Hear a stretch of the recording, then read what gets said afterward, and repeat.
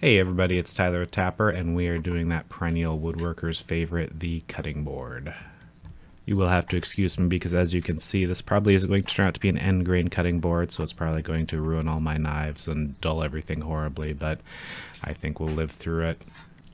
As per usual at this point, I don't really have a plan for the project, but a good place to start seemed to be to cut this in half. I did want to put that piece of wenge going straight down the middle of it, so marking out the center point, drawing a reference line, and then ripping it on the table saw.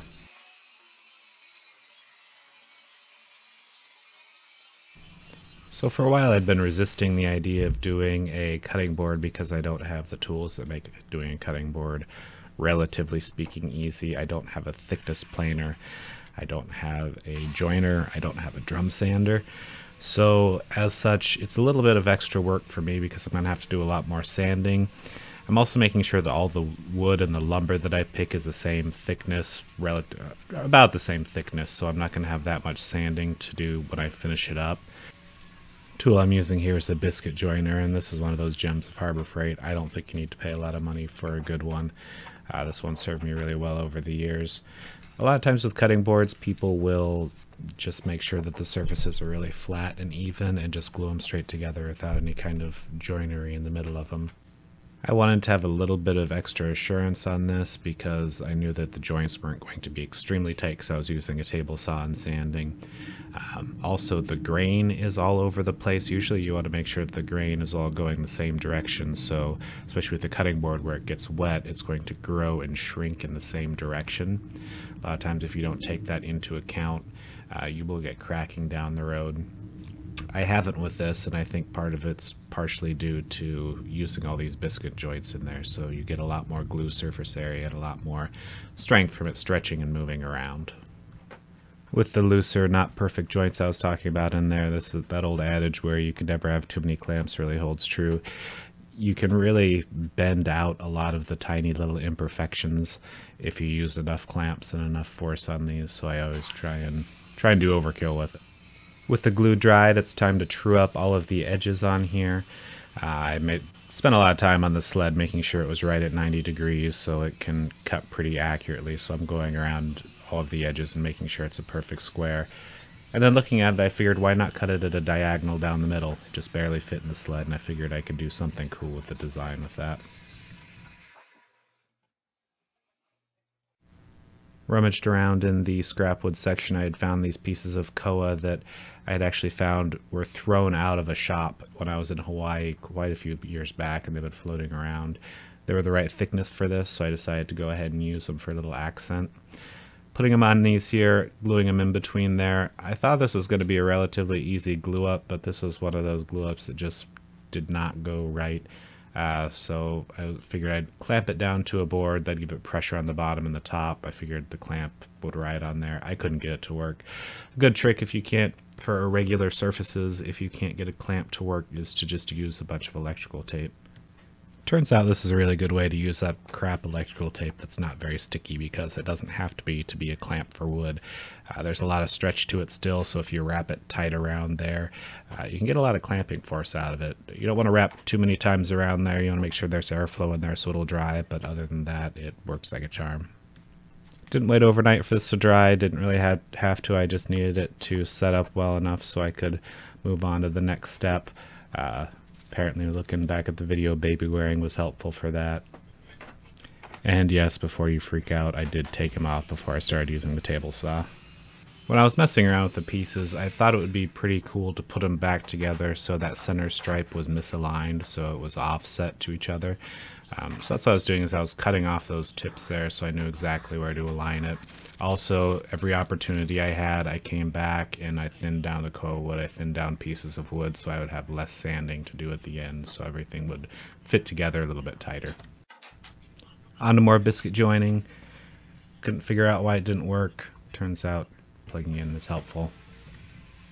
Other than keeping it plugged in, the only thing you kind of have to keep in mind is that you set the depth of these biscuits, so you want to make sure that it's always on the same plane, that the bottom is going to be the bottom on each side, so it's not offset top to bottom at all. Made that mistake one time where I had was kind of far into a project and I didn't have it completely centered in the middle of the board, and I had one of the pieces flipped over, went to put it back together, and there was a step in there, and man, that really ruins your day. Anytime you have a diagonal glue up, it's a little bit tricky. Put a little bit of pressure on it in two directions like that, and then you can start really clamping stuff down. You just got to make sure that it can't grow and slide on itself. After that glue joint was good and dry, it was back to the table saw, back to the sled, so I can get a bunch of those 90-degree angles and turn this into a perfect box again. Checking it with a square because it's going to start becoming pretty critical as I lay things around the perimeter of this that everything's at 90 degrees. This is a close look at the surface finish. It's amazing how much sanding this is going to take to make it exactly flush. For the perimeter, I found this bird's eye maple that was at the right thickness. I had a little bit of routing on the edge of it. I was using it for another project where it didn't quite work out, so I set it to the exact thickness that I want to make it and start running it through, ripping it down the table saw. All that texture you see on the edge there isn't going to matter because I know I'm going to route over the edges and that stuff will route out. I just have to make sure that I point it towards the outside of the board when I'm going at it. When I'm buying lumber, I know a lot of people try and look for as perfect of lumber as they can find. A lot of times what I gravitate towards, because I like how it looks in the finished project, is stuff that's a little bit rougher like that. When there's tear out like that, it seems like you kind of get some kind of cool variations in the grain of it. And I like that in the finished product. I don't like it to look super uniform.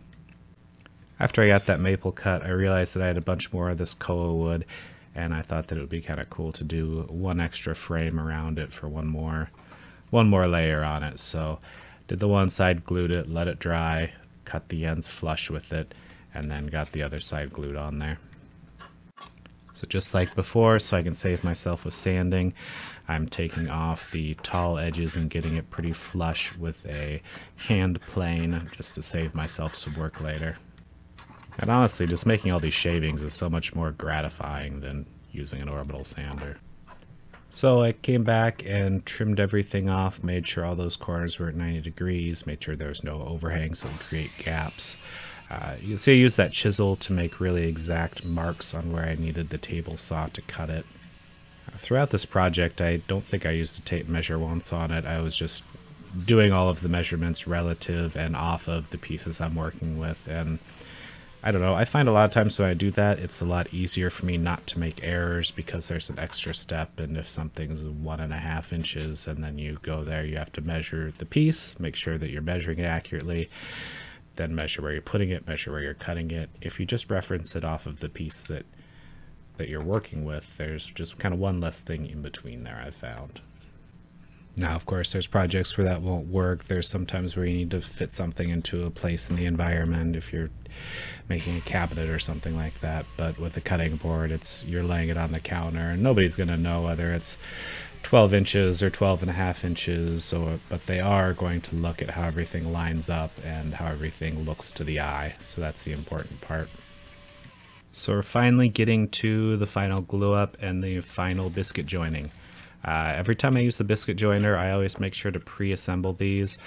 It can be a little bit tedious, but you do find a lot of errors in your work, or maybe a lot of things that maybe there's a little bit of sawdust stuck in one of these holes, and if you throw glue on there and you start trying to just throw it right together the first time, inevitably something won't line up and you'll have to go back and wipe everything out, and it's just better to pre-assemble it just to make sure everything fits.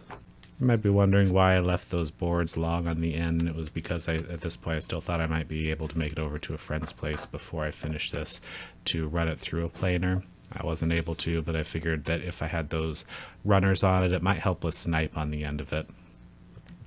So I'm using this thick piece of walnut on the bottom for two reasons. First reason is, again, I like to tie everything together with all those grains going all those different directions and the moisture that's going to be inherent in the cutting board. I wanted something to stabilize it. I think this might be another reason why I haven't had any issues with that. And the other side of it is it just looks more substantial when it has that extra thickness to it. To help with that feel in the hand, I'm going to route all of the edges over. I'm just doing a 45 degree along the bottom. I always like doing this when something's going to be sitting against something because it makes it look like it's floating a little bit. So when it's on the counter, it gives it a sense of depth. for the top, because I had that one piece where it had that knockout of the gray and I did need to round it over. Kind of wanted to anyway, just so it felt a little bit better. But I'm coming over here with a round over bit and not doing it as aggressively as I did on the bottom. Other cool thing about using a round over bit on curly maple is it really exposes the kind of depth of that curl. Sure, you can see how excited I am for even more sanding off camera to get everything into level on both the top and the bottom before I glued it.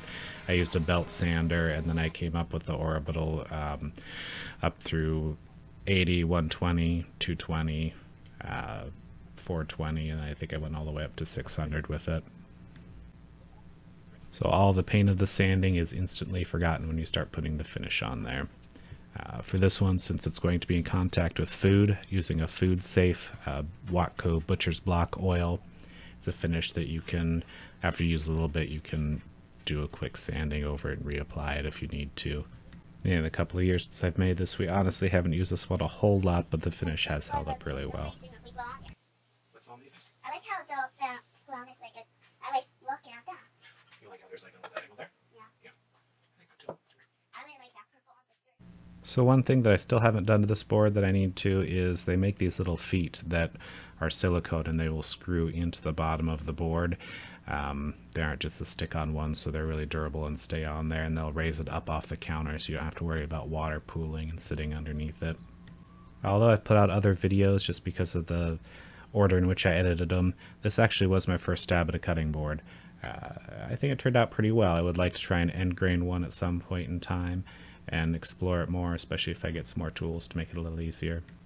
So I thank you guys so much for taking the time out to watch my video. As always, like, subscribe. If you know anybody that would like this video, share it. That really helps me out, and I will see you guys next time. Hey everybody, I want to let you know that I'm starting up a Patreon campaign. If you guys are feeling generous, I'd love it if you'd check down the description. There's a link down in there to my Patreon page where you can donate. Otherwise, I really appreciate your continued support just by watching the videos. Thank you.